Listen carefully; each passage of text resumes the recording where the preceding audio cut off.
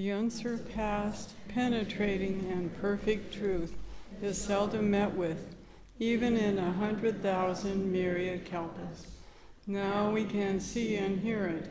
We can remember and accept it. I vow to make the Buddha's truth one with myself. Homage to the Buddha, homage to the Dharma, homage to the Sangha. Well, the reason I brought this statue, I was sitting in the vestry, which is an equipment room left over from the Zooming for the retreat we just had this weekend. And this struck me as just the embodiment of compassion. And what I'm going to talk about today is acts of kindness. And somehow this represents all that I'm going to talk about. So if you all want to just meditate on that, I think you'll get the story, the gist of what I'm going to talk about. But here it is for you and for me too, come to think of it. We'll get it in view so I can look at it too. Like that. Good. So acts of kindness. The first thing I want to say is, with anything we can do, we can help ourselves out by this phrase: slowing down, sitting still, look around. Okay? I find that's a really good mantra for my life. When I'm going too fast, I can slow down, sit still, and take a look around. Now, acts of kindness come about with all kinds of opportunities during our perceptions of the world that we can respond to or not. It's up to us. But what we can perceive acts of kindness as demeaning or as an expression of trust and gratitude. And that's what I'd like to demonstrate, that that's a possibility with our lives and our practice. Because when we do acts of kindness for ourselves, or we're receiving acts of kindness, it gives us a chance to practice certain qualities, Buddhist practice of developing Buddhist qualities that are our practice, like giving and receiving. And the reason we want to do that is because it is a good thing to do, but it also benefits all of us in a way of, if we're the one that's giving or we're the one that's receiving, it does benefit both parties, so to speak. It's not just a one-off, like it's a one-dimensional kind of thing. It's an interaction. It's actually a connection of beings, people, or pets, or plants, things that are alive. We can make that giving and receiving, or receiving and giving, however it works, an act of kindness, which can help us with trust and gratitude, which is a good thing. Because why? Because that makes us the world a better place to live in. And you can say, well, that's pretty small compared to the world and all of its billions of beings, but too bad. If we can start with a little space that is God has a better place to live in, and we happen to be living in it, it's not a bad thing. And part of what the reason I'm talking about this is I find that at the Abbey, over the years, it seems like acts of kindness are part of our daily, what we do here. It's kind of a remarkable thing. I was just noticing, because I thought, well, I'll talk about acts of kindness. But in the course of my day, I feel like I give and receive and give acts of kindness throughout the day. We really have worked on acts of kindness with each other, and it's noticeable. And it's a good way to live. And it's a good place for you all to come here and to join us in this, because it's not like it just happens. We've been cultivating this acts of kindness. In other words, we've taken our practice to heart, to seriously, and out of that comes acts of kindness, i.e., we have compassion for other people. Somebody's going through a hard time, acts of kindness. I'm going through a hard time, acts of kindness. And we're so close to each other in a certain community type way that we have lots of opportunities to practice acts of kindness.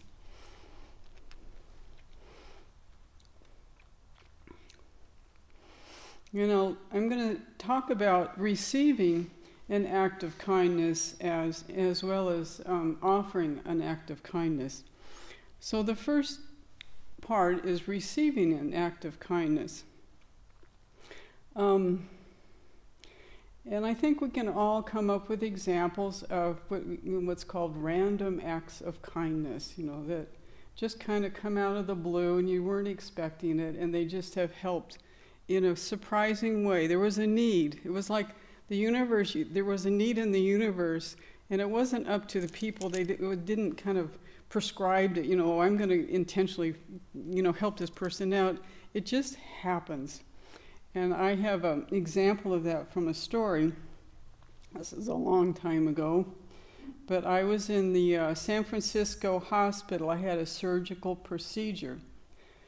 And, you know, I'm pretty independent-minded, to say the least, and this story will illustrate that. So I was overnight in the hospital, and then I was in San Francisco, and I needed to get to my friend's house family where I was staying. So I got out of the hospital, got on a bus, believe it or not, took a bus to the Bay Area, across the Bay to Oakland. And I was on the bus, I had this address, but I didn't know where I was when I got off the bus because I didn't know the neighborhood. I had the address, so that was a start. I'm like in my 20s, right? Not all that organized, but... So somebody on the bus said, "You look worried," and I was, because I didn't know what to do because I didn't know the neighborhood. And he was from the neighborhood, and he said, "I'll drive you to the place." So he did. And this was in the days when, it wasn't like I just trusted him. And it was kind of like I needed to trust him. I needed to find somebody that knew where this address was or where the street was. So he drove me to the house, and then the family and my boyfriend was there. And he actually went inside, and it was like a very nice interchange, between the family. And of course, I was really grateful and a little bit drugged from the surgery.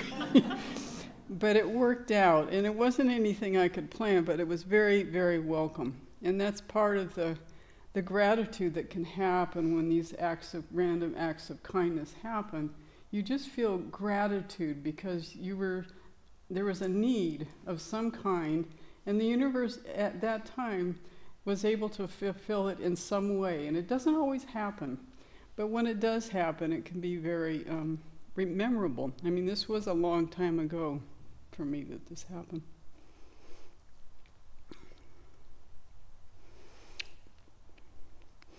So I looked up on the internet what acts of kindness would be, and it's a little dry, but it makes a really good point that things that are most likely to make us grateful and after an act of kindness is just three things.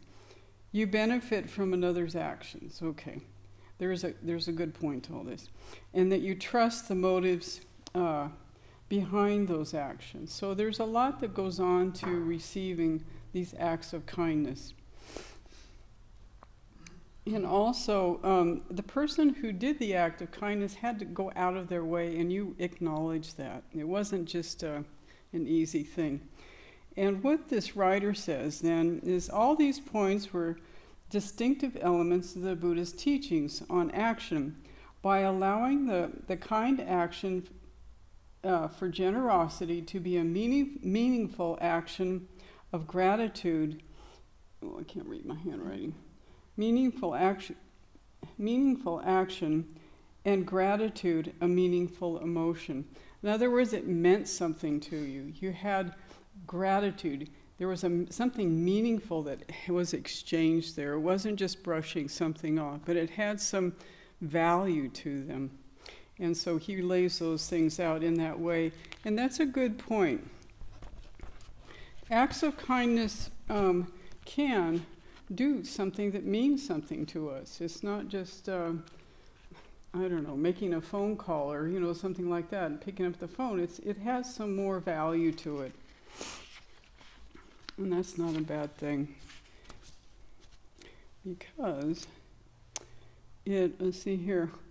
Because when we're offering or giving acts of kindness, we don't really know how it's going to work out. You don't know if it's going to be received, if you or not, or if the timing has to be and all that kind of stuff. It has to be done in a way that you have put some thought into it. And the person that's receiving it needs to, they don't need to do anything, but they are receiving it, and you don't know what that's going to bring.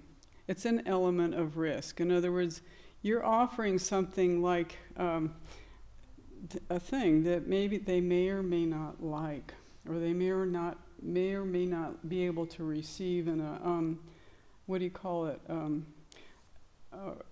a kind way. They may be in a bad mood, brush you off or be hostile.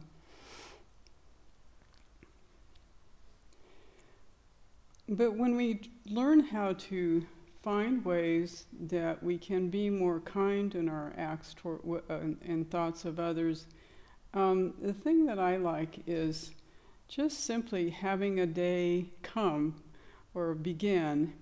And it's not like I say, I'm going to do lots of acts of kindness, because it's not that kind of thing, but it's more in the moment. It's that slow down, sit still, look around. Instead of being so caught up in our own dialogues and things about what we usually do, slow down, sit still, look around. And in that, it's so surprising to me how acts of kindness can present themselves to do. Is this good to do? Yeah, well, this person's having a bad day. Or this person's trying to get through a door and they've got a load in their arms. Open the door for them. Simple stuff. And those kinds of exchanges can be very spontaneous, and they have that same value of beings come together in an act of kindness, both receiving and giving. That is, it's good things to cultivate. So it really helps me to slow down, sit still, and look around, because a lot of times I'm in this, for me, tunnel vision. It's like, and it guides me until I slow down, sit still, and look around. And then I go, it's almost like, there's something else going on besides my mind's churning with whatever it's, locked on to.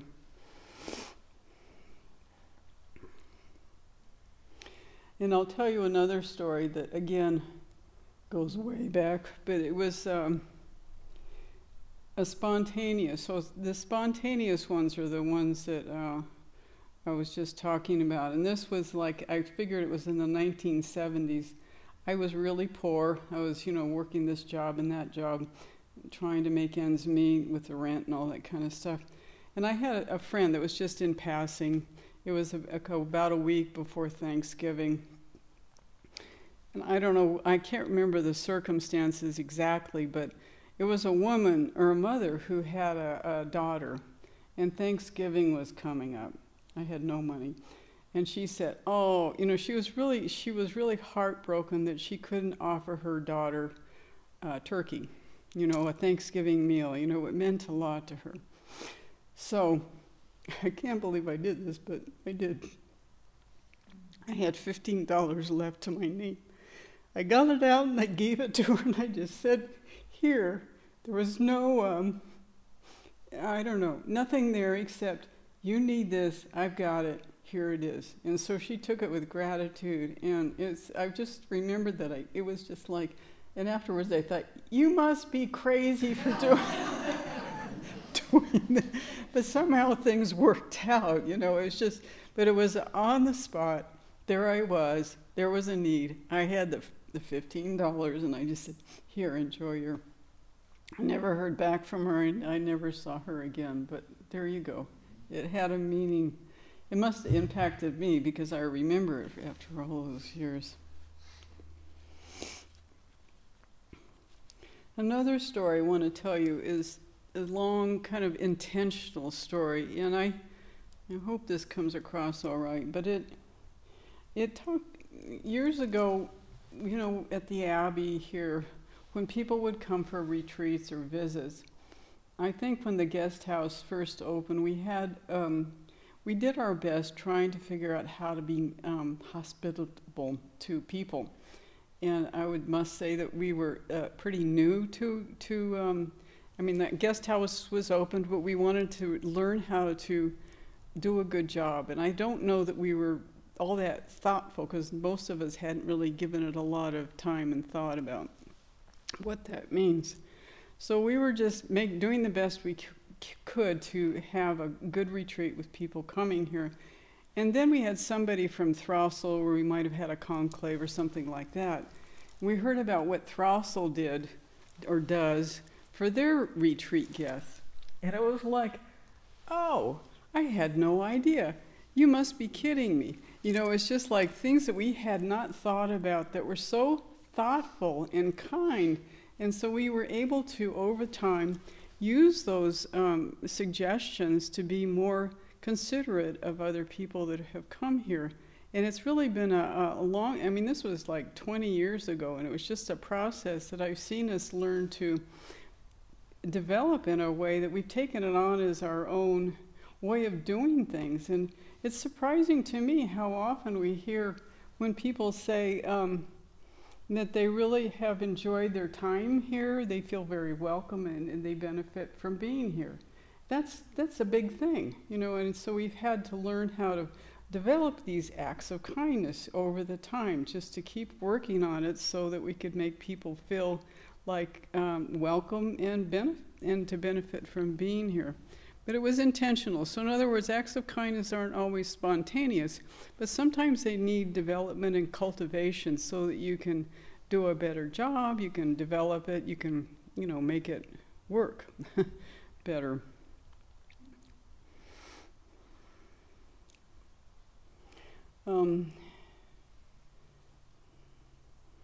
Let's see.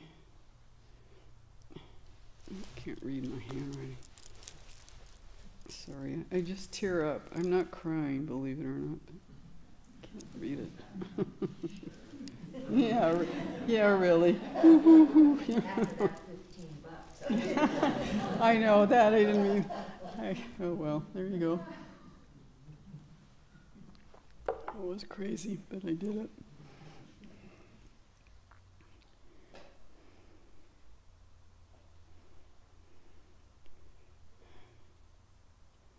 So I think out of this can come gratitude. That's kind of a natural thing that can come from kindness offered to people we don't know.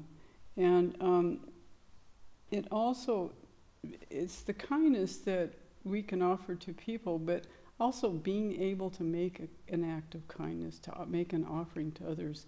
That benefits both of us, both sides, because you have a chance to drop the selfishness in that tight world that we carry with us, and to actually come together as just people doing an act of kindness in the daily life. Not a big deal. Opening a door is not anything spectacular, you know, for somebody, or I don't know, just anything that comes in mind that is good to do. Offering merit. We do a lot of offering merit for people here, including ourselves. And sometimes when we're offering merit or offering acts of kindness, it's easier to do when somebody accepts it with gratitude. Of course, you know, oh, thank you so much, I really needed that. And then there's other times when it doesn't work out so well, like it's not received very well, and people can say, oh, well, you know, indifferent. Okay, well, thanks. You can put it on the table over there, you know, something. Or they're in a bad mood. They haven't slept well, you know. But there's ways that you can still make that offering, and you can learn skillful means, and you can say something like, well, I thought maybe you would like this, but if not, that's fine too. And not to be, to continue to yourself to develop that offering of acts of kindness. So you don't really know what you're gonna, how that's gonna work out when you make that offering of kindness. And then, let's see here.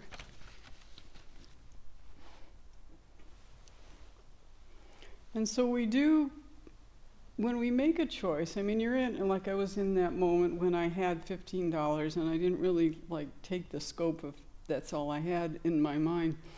But in that moment, I made a choice, and that's where we can make choices, where we can say, we can do this or not, you know, is it good to do, and should I do it? And just to sit still with that and see if that is a good idea or not. But what that does is it helps us to like broaden our view, to let us drop our selfishness a little bit, our selfish story, you know, our storyline that we're so locked into.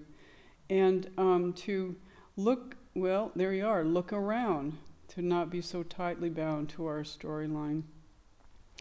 And I was saying, well, what's wrong with selfishness? You know, nothing's wrong in and of itself, but it's the idea that we don't often stop with a selfish thought. So we carry on with our storyline so that we get so lost in it that we can't really see what's going on. And that's where that slow down, you know, sit still and look around can help us out a lot. But I think we can catch ourselves when we're so locked into our storyline, which is selfish sometimes, you know, just thinking it through. There's more to our lives than that storyline, though. I know that. And what happens is, again, we can have a beneficial connection between people that that is beneficial, that is beyond ourselves and beyond the other person. That's the ideal kind of acts of kindness that can happen. And it does happen, and it happens frequently. I think if you look in your own lives, you can see that. Your animals sometimes, amazing what they can do. They can pull through in all kinds of situations. I don't know, just all, I mean, for me, it can be all kinds of things. So I try to stay open as I can. And by doing acts of kindness is a great way to break up our selfish behaviors. And yet there's more to our practice, which is to do our meditation. But then the stillness comes through of what is good to do as best you can. And here's what the sentence I want to end with. Acts of kindness can become an expression of trust and gratitude. And in my mind, the world could use a lot of that right now. And that's something that we can all do. So I trust that you will take this and do whatever you need to do with it. Thank you very much.